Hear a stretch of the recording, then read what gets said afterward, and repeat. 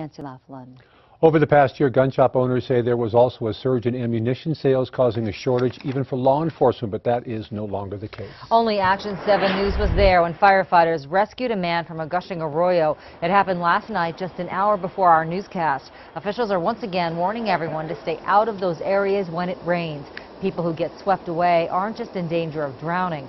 Branches and other debris are also pushed through at speeds up to 30 miles an hour, and the rain doesn't even have to be happening nearby to make arroyos dangerous. If it's completely dry in Albuquerque and it's raining in the Sandias, the water actually comes into Albuquerque and into the arroyos.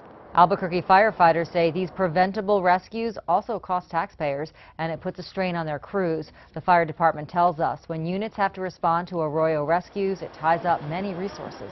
You have to wonder why people go in to figure, well, it won't happen to me, but it does. It happens every day and every week during monsoon.